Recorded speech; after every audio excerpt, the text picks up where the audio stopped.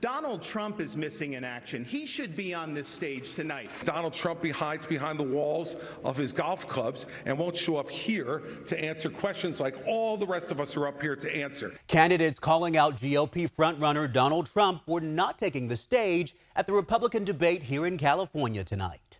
It was held at the beautiful Ronald Reagan Library on Fox Business Channel. The candidates also going after President Biden's economy and his recent visit with striking auto workers. Biden showed up on that picket line, but why are those workers actually there?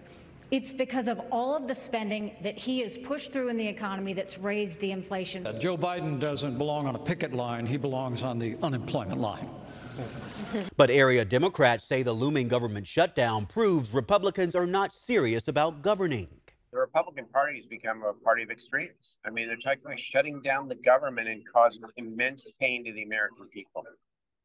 It's one thing to have differences. That's the healthy part of a two-party system. But when one party becomes non-functional because they refuse to govern and, in fact, don't adhere to the basic rule of law and rules of democracy, then I think the American people need to reject that. I think the choice is going to be pretty clear for the American people. No one wants to go back to the chaos of those Trump years.